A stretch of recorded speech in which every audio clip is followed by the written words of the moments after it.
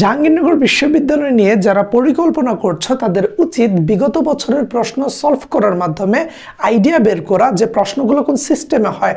আর আমি তোমাদেরকে একেবারে ভেঙে চুরে দেখিয়ে দিব, কারণ আগামীকালকেই জাহাঙ্গীরনগর বিশ্ববিদ্যালয়ের সার্কুলারটা দিবে, তারপরেই জাহাঙ্গীরনগর বিশ্ববিদ্যালয়ের প্রস্তুতিটা কিন্তু তোমাকে চূড়ান্তভাবে শুরু করে দিতে হবে। সো আমার এই ক্লাসগুলো দেখো এবং আমাদের যে ব্যাচ আছে সেই ব্যাচে ভর্তি হয়ে তুমি মাত্র 1000 টাকায় জাহাঙ্গীরনগর বিশ্ববিদ্যালয়ের ফাইনাল প্রিপারেশনটা নাও। ফার্স্ট কোয়েশ্চেনে বলা হচ্ছে দ্য ওয়ার্ড ইমানসিপিয়েশন। জাহাঙ্গীরনগর বিশ্ববিদ্যালয় কিন্তু তোমার ওয়ার্ড মিনিং থেকে প্রশ্ন দিবেই, এটা একটা মাস্ট গিভিং টার্ম। সো এই ক্ষেত্রে ইমানসিপিয়েশন মানে কি? স্বাধীনতা, অর্থাৎ যে জায়গায় সকল ব্যারিয়ার্স থেকে আমরা মুক্ত থাকব, শৃঙ্খল মুক্ত থাকব, সেটাকেই তো স্বাধীনতা বলা হয়। তাহলে এটা মানে কি এক্সট্রিকেশন নাকি রেডেমশন নাকি এনস্লেভমেন্ট নাকি হচ্ছে তোমার ফ্রিডম ফ্রম পলিটিক্যাল রেস্ট্রিকশন? তাহলে দেখো এখানে বোঝা যাচ্ছে এনস্লেভমেন্ট হবে, এটা কি দাসমুক্ত, নাকি এই যে দেখো ফ্রিডম ফ্রম পলিটিক্যাল রেস্ট্রিকশন। যেহেতু ইমানসিপিয়েশনটা আমরা দেখতে পাই যে বঙ্গবন্ধু শেখ মুজিবুর রহমান এবং আমাদের যেই নেলসন ম্যান্ডেলা চ্যাপ্টারের সাথে কানেক্টেড ছিল, সো এই জিনিসটা পলিটিক্যাল রেস্ট্রিকশনের সাথে connected.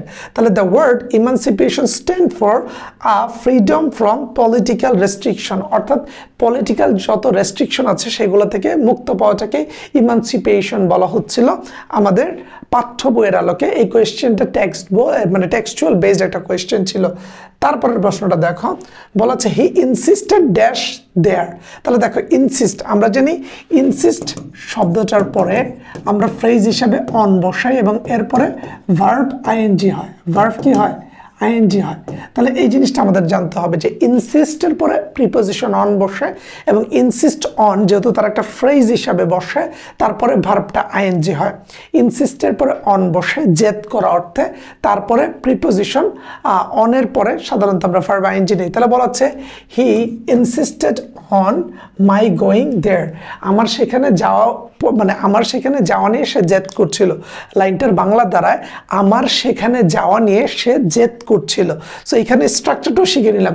Insist on, insist on মানে হচ্ছে জেদ করা, আর তারপরে ভার্ব থাকলে সেটা আইএনজি হয়, কারণ ইনসিস্ট অন একটা অ্যাপ্রোপ্রিয়েট প্রিপোজিশন বা একটা ফ্রেজ। তারপরের প্রশ্নটা যদি আমরা দেখি, এখানে বলা হচ্ছে উড দ্যাট। দেখো উড দ্যাট, এই উড দ্যাটের স্ট্রাকচারটা কি জানো? উড দ্যাটের স্ট্রাকচার হচ্ছে উড দ্যাট থাকলে সাধারণত সাবজেক্ট এবং কুড প্লাস ভার্বের প্রেজেন্ট ফর্ম হয়। কুড প্লাস ভার্বের প্রেজেন্ট ফর্ম মানে সহজ কথায় বললে, আমরা যদি আরো ইজি করে বলি, এটা হচ্ছে উড দ্যাট থাকলে কুড প্লাস ভার্বের প্রেজেন্ট ফর্ম, উড দ্যাট থাকলে কুড প্লাস ভার্বের প্রেজেন্ট ফর্ম বসে। সো এই ক্ষেত্রে আমাদের ভার্বের প্রেজেন্ট ফর্ম আসে, তাহলে আমরা কুড বসাবো। সো এটা কি? উড দ্যাট থাকলে কুড প্লাস ভার্বের প্রেজেন্ট ফর্ম। অন্যদিকে আমরা জানি কি উড রেদারের পরে, দেখো আমরা জানি উড রেদারের পরে সাধারণত ভার্বের প্রেজেন্ট ফর্ম বসে, কিন্তু উড রেদারের পরিবর্তে যদি উড দ্যাট থাকে, উড দ্যাট থাকলে তাহলে আমরা সাধারণত কুড প্লাস ভার্বের প্রেজেন্ট ফর্ম বসাবো। সো এই দুইটা পয়েন্ট আমরা শিখে নিলাম। উড রেদারের পরে ভার্বের প্রেজেন্ট ফর্ম, কিন্তু উড দ্যাট থাকলে কুড প্লাস ভার্বের প্রেজেন্ট ফর্ম। জাহাঙ্গীরনগর বিশ্ববিদ্যালয়ের জন্য আইকিউ, ম্যাথ, ইংরেজি, বাংলার সাধারণ জ্ঞান ধরে ধরে শেষ করে দিব। তারপরে দেখো বলা হচ্ছে এমটি ভেসেলস, খালি কলসি, সাউন্ডস মাচ, বাজে বেশি। এটা একটা প্রভার্ব। এটা কি একটা প্রভার্ব? অর্থাৎ তোমার আমরা বলি না প্রবাদ প্রবচন, এরকম একটা জিনিস যে এমটি ভেসেল, খালি কলসি, সাউন্ডস মাচ, বাজে বেশি। খালি কলসি, বাজে বেশি। তারপরের প্রশ্নটা দেখো, বলা হচ্ছে ফর দ্য ইনভেস্টর, অর্থাৎ ইনভেস্টরদের ক্ষেত্রে, হু যে ড্যাশ মানি। তাহলে দেখো মানিটা হচ্ছে একটা আনকাউন্টেবল নাউন। মানিটা কি? একটা আনকাউন্টেবল নাউন। মানি মানে তোমার হচ্ছে অর্থ বোঝায়। সো এই ক্ষেত্রে দেখো আমরা জানি আনকাউন্টেবল নাউনের আগে লিটল বসায়, তাহলে কি হবে? ফর দ্য ইনভেস্টর, ইনভেস্টরদের ক্ষেত্রে, হু হ্যাজ ভেরি লিটল মানি, যাদের খুব কম টাকা আছে, silver or bonds R good options, তাদের জন্য সিলভার অথবা বন্ড হবে গুড অপশন। আর যাদের বেশি টাকা আছে তাদের জন্য তোমার ধরো হচ্ছে এইখানে বলছে silver and bonds R good option, সেক্ষেত্রে গোল্ড হতে পারে একটা বেটার অপশন। এখানে বলছে তোমার সিলভার অথবা তুমি বন্ডের মধ্যে ইনভেস্ট করতে পারো, অর্থাৎ যে ইনভেস্টরদের কম টাকা আছে, হ্যাজ ভেরি লিটল মানি, যাদের কম টাকা আছে তারা সিলভার অথবা বন্ডে ইনভেস্ট করতে পারে, যাদের বেশি টাকা আছে তারা গোল্ডে ইনভেস্ট করতে পারে। একেবারে সিম্পলি সহজ জিনিস। তারপরে দেখো বলা হচ্ছে দ্য কারেক্ট স্পেলিং, এখানে কারেক্ট স্পেলিংটা হচ্ছে হিউমারাস, অর্থাৎ হাস্যরসাত্মক। তোমাকে কিন্তু জাহাঙ্গীরনগর হোক, গুচ্ছ হোক, সাত কলেজ হোক, ঢাকা ইউনিভার্সিটিতে হোক, সব জায়গায় তোমাকে স্পেলিং রিলেটেড কোয়েশ্চেন দিবে। সো স্পেলিং সম্পর্কে সচেতন থাকো। স্পেলিংয়ের কোন টাইপে কোয়েশ্চেন হয়, এবছর কোন সিস্টেমে প্রশ্ন দিতে পারে জানা থাকলে ভালো করাটা সহজ। তারপরের প্রশ্নটা যদি দেখি, বলা হচ্ছে ইমিগ্রেশন। ইমিগ্রেশন মানে তো আমরা বুঝি এক জায়গা থেকে অন্য জায়গায় চলে যাওয়া। Immigration dash Bangladesh is on the rise. তাহলে দেখো ইমিগ্রেশনের সাথে সাধারণত ফ্রম বসে, যে ইমিগ্রেশন ফ্রম বাংলাদেশ, বাংলাদেশ থেকে যে ইমিগ্রেট করা, বাইরে চলে যাওয়া, ইজ অন দ্য রাইজ, এখন একেবারে উচ্চ পর্যায়ে আছে। সো এই ক্ষেত্রে ইমিগ্রেশন ফ্রম এটা হচ্ছে তোমার একটা অ্যাপ্রোপ্রিয়েট প্রিপোজিশন। তাহলে এই জিনিসটা পড়তে হলে তোমাকে প্রিপোজিশন পড়তে হবে।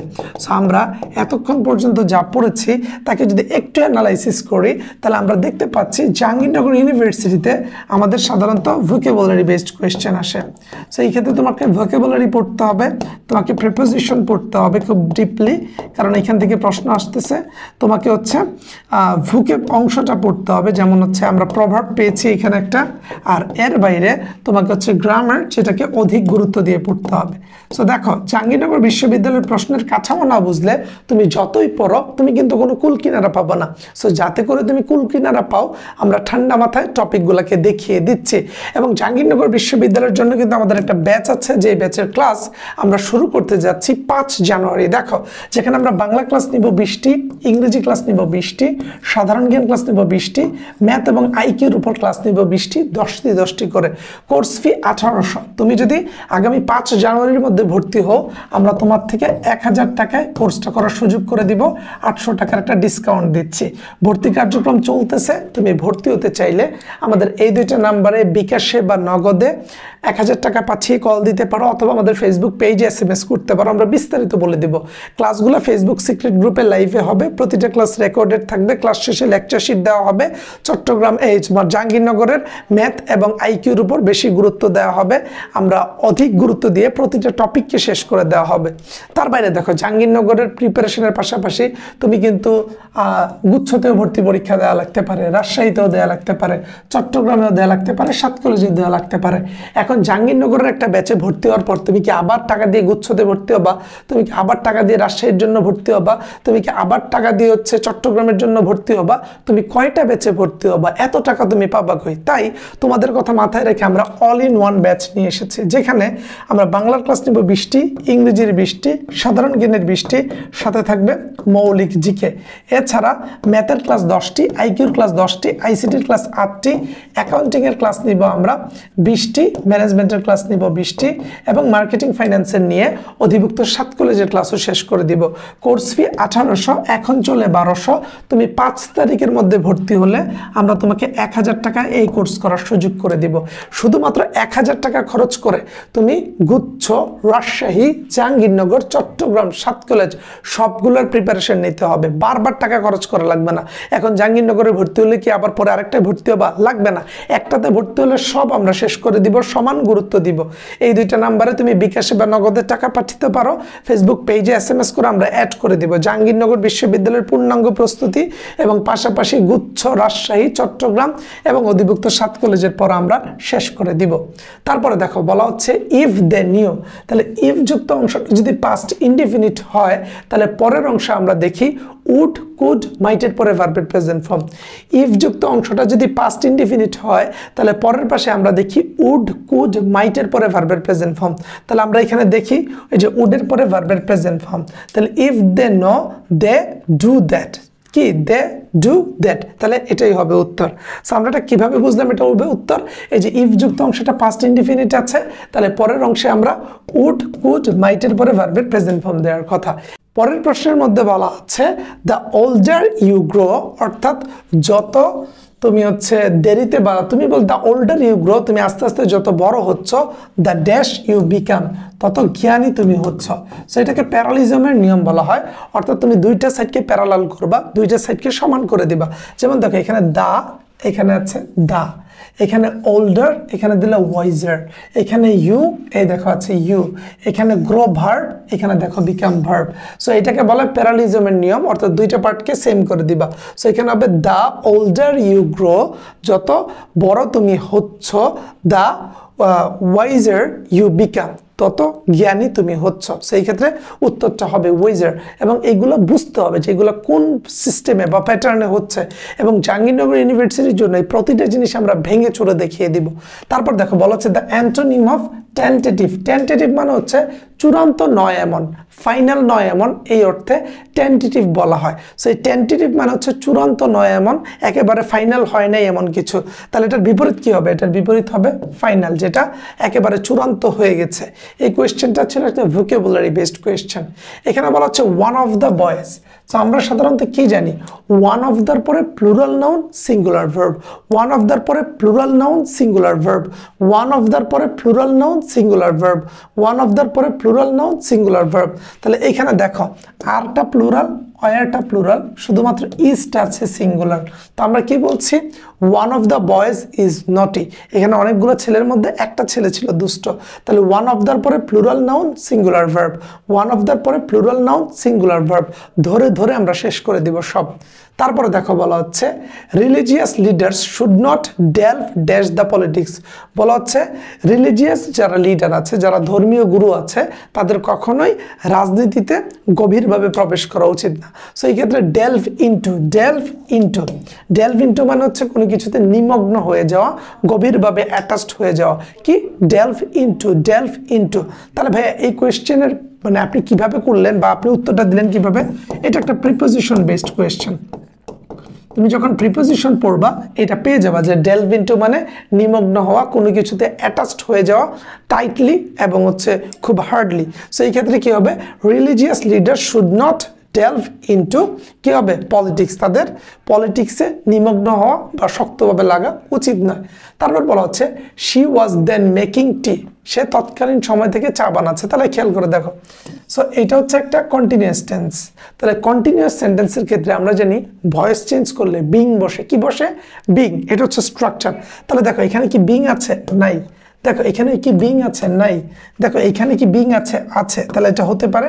এখানে কি বিং আছে? নাই। তাহলে দেখো শুধুমাত্র একটা ওয়ার্ডকে ধরে আমরা এই প্রশ্নের উত্তরটা দিয়ে দিচ্ছি যে যদি কন্ডিশন মানে যদি হচ্ছে কন্টিনিউয়াস টেন্স হয়, এখানে যেহেতু কন্টিনিউয়াস টেন্স, তাই এটাকে যখন আমরা ভয়েস চেঞ্জ করব তখন আমরা অবশ্যই বিং ব্যবহার করব। আর এখানে শুধুমাত্র একটা অপশনে বিং আছে, তাই এটাই হবে সঠিক উত্তর। সো এইভাবে জাহাঙ্গীরনগর বিশ্ববিদ্যালয়ে যে কোয়েশ্চেনগুলো আসতে পারে আমরা প্রতিটা টপিককে পড়াবো আমাদের জাহাঙ্গীরনগর ব্যাচে। জাহাঙ্গীরনগর বিশ্ববিদ্যালয়ের পাশাপাশি গুচ্ছ, রাজশাহী, চট্টগ্রাম অধিভুক্ত 7 কলেজ সকল ইউনিভার্সিটির জন্য আমরা পুরো সিলেবাস শেষ করে দেব। ব্যাচে ভর্তি হতে তুমি আমাদের এই দুইটা নাম্বারে কল দাও অথবা আমাদের ফেসবুক পেজে SMS দাও যে ভাইয়া আপনাদের অল ইন ওয়ান ব্যাচ অথবা জাহাঙ্গীরনগর ইউনিভার্সিটির ব্যাচে ভর্তি হতে চাই। আমরা ক্লাস নিয়ে সবগুলো জিনিস শেষ করে তোমাকে জাহাঙ্গীরনগর বিশ্ববিদ্যালয় অথবা অল ইন ওয়ানের রাজশাহী, চট্টগ্রাম, গুচ্ছ, 7 কলেজের যে কোনো একটাতে চান্স পেতে সর্বাত্মক সহায়তা করব। আসসালামু আলাইকুম।